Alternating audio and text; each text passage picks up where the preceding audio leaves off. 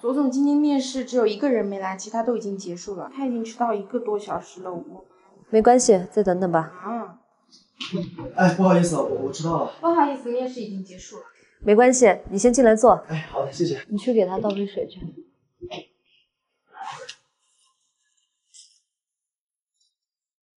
啊，谢谢啊。我简历不见了。你这在开什么玩笑吗？你又迟到又不带简历。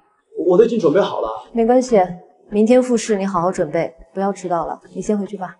哎，好，谢谢谢谢。罗总，他这种情况还要参加复试吗？你看这是什么？哎，这是他的简历，怎么会在这儿呀？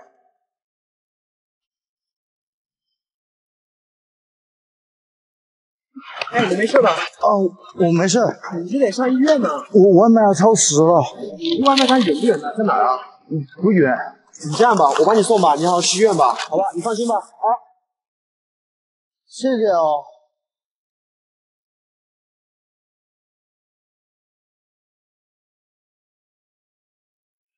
哦，原来是这样的。他刚刚走向社会，一定要让他坚信一个道理：人存善念，天必有知。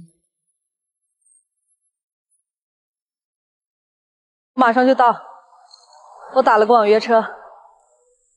没事儿，我自己来就行。你好，系好安全带。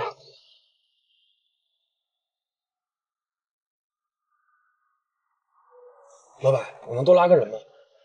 行，谢谢老板。哎，姑娘，你去哪儿啊？你好，请问是出租车吗？是的，我是开出租的。哦，我要去市医院。行，刚好顺路，走吧。好，谢谢师傅。小心腿。哎，谢谢你啊，师傅，我都等了很久了，都没人愿意载我。没事，顺路，系好安全带啊。哦，好。姑娘，到了。师傅，谢谢啊，车费是多少啊？哎，不用了。不，坐车要给钱的，我也看不见，师傅，要不你自己拿吧。行，我送你100。啊，好。这给你找的零钱。谢谢师傅啊。别客气。谢谢你啊，师傅。哎，师傅，你是不是钱给错了呀？回去吧，姑娘，毕竟我赚钱啊比你容易。哎，老板，到了。喂，媳妇儿啊，不用等我吃饭了啊，我跑完这单马上就回来。师傅，车费。老板，怎么给这么多钱啊？我替刚刚那个小姑娘一起给了。这，毕竟我赚钱比你容易。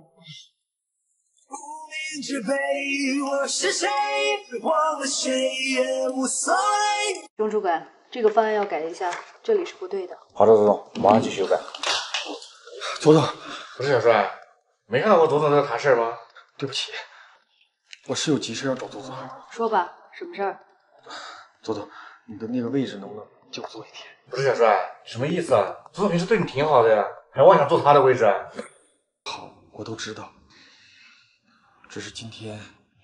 钟主管，你先去忙吧。哎，好，左总。我说吧，到底什么事儿？我有个在外面读书的妹妹，她今天要带她男朋友回来看我，他们以为我一直过得很好，我不想让他们看到我这个样子。行，我明白了。怎么烫手啊？第一次做，有点不习惯。衣服只有这一身了，是熊主管的，还合身吗？挺好。来，带上这个，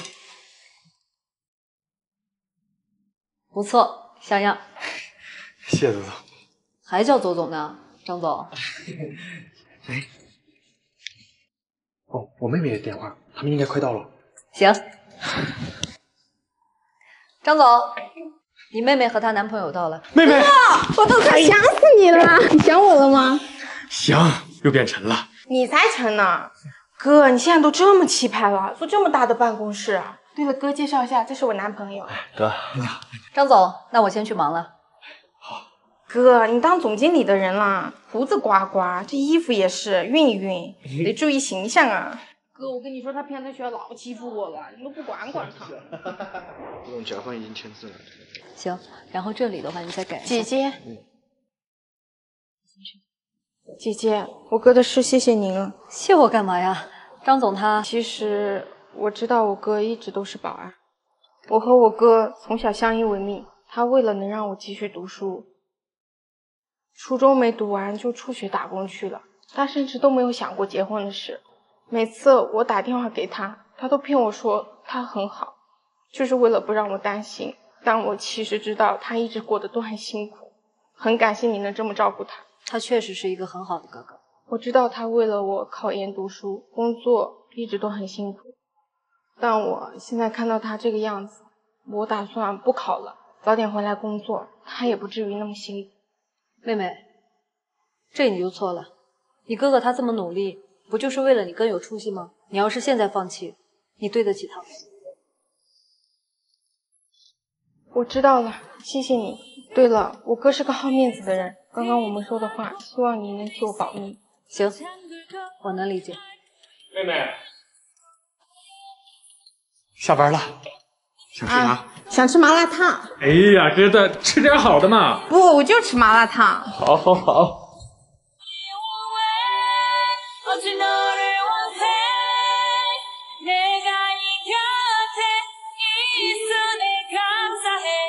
左总，来面试的人到了，让他进来吧。好的。Hello boss， 这是我的简历。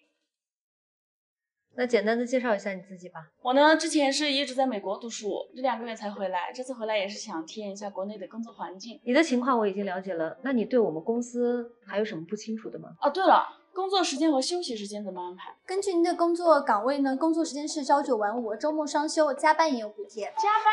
那可不行，下班之后就属于我自己的私人空间了，我不希望被任何事情打扰。工作也不行。我们确实也不提倡加班。哎，那公司有提供餐食吗？中午休息2小时，公司有提供餐食。哎，那吃些什么呀？4菜1汤。4菜1汤，那我吃不惯。哎，有咖啡吗？有甜点吗？还是西餐适合我？没有，你要喜欢的话可以自己去。行吧。那办公室是单间吗？单间没有。我可是国外留学生哎，这都没有。没有。那有签劳动合同吗？当然要签了。那我可签不了，只有2个月的时间，这边待不惯，到时候还得回美国。那我明天先来上班试试吧。你不用来了，正式通知你，你面试失败。我面试失败了？对，你和你喜欢的那个地方都注定失败，不用等2个月了，你现在可以回去，这里不欢迎你，你也不配。出去。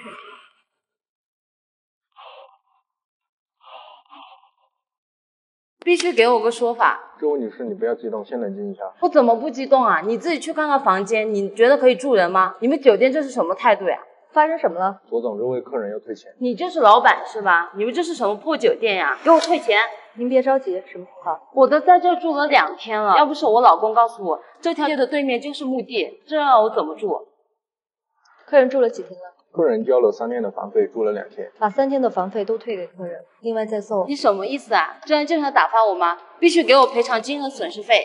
精神损失费？对呀，我到现在都还在害怕。我老公可是美国的大律师，你不赔我到满意，我就告到你们倒闭。不过就你们酒店选的这个位置，迟早也是要倒闭。我们酒店接待过很多客人，收到的反馈都是住在这里会让他们更安心。那不是普通的墓地，而是烈士陵园。你美国的老公害怕，是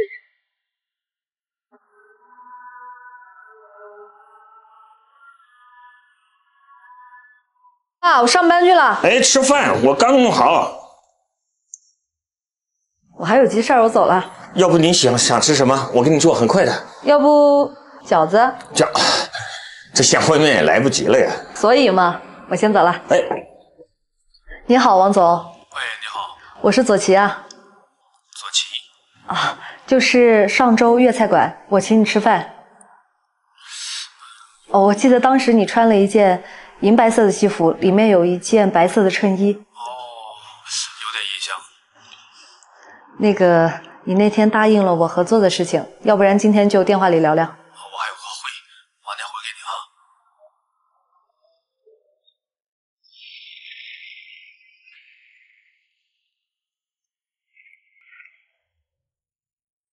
我没点外卖呀，谁的呀？左总说是给你的。什么东西？我也不知道，没打开看过。饺子？要不饺子？这下烩面也来不及了呀。客人呢？送了就走了。这么个老头，大雨天的送外卖，太不老实。他不是送外卖的，他是我爸。不可能吧，左左？那你爸爸穿的什么衣服？我爸在吃。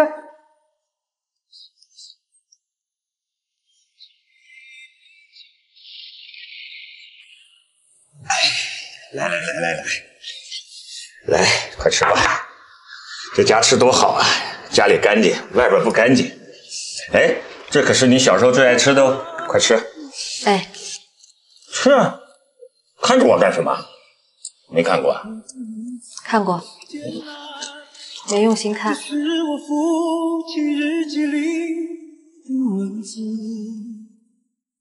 左总，新来的员工我真没办法管。怎么了？小李，新来那个没来吗？他还没来，主管。这都上班2个小时了。几点了？现在才来上班？昨天晚上通宵玩去了，有什么问题吗？这个方案的资料准备好了吗？催什么催啊？我是来上班的，又不是来听你使唤的。更何况老板都不管我，你管我？几天了，一个资料都准备不好，能干，干不了收拾东西走人。走人？劳动法你知道吗？赔钱我马上走。你一个主管，你能开除我？笑死！罗总，我真没办法管了，每天上班迟到，不到点就下班，还什么事都不干。行，我知道了，这件事情我来处理。你这段时间辛苦了，先去忙吧。好。左总，你找我啊？刚来公司，工作还适应吧？不适应，左总。不是我说，你这公司是不是该整顿整顿了？那个主管每天拿着鸡毛当令箭，就会使唤人。之前我没给他好脸色，他还想要开除我。我一说劳动法呀，他连屁都不敢放。左总，不是我说，有些人该开就开。你说的有道理。那你拿着这个去人事，你被开除了。开除我？左总，凭什么？劳动法是保护劳动者，不是不劳而获者。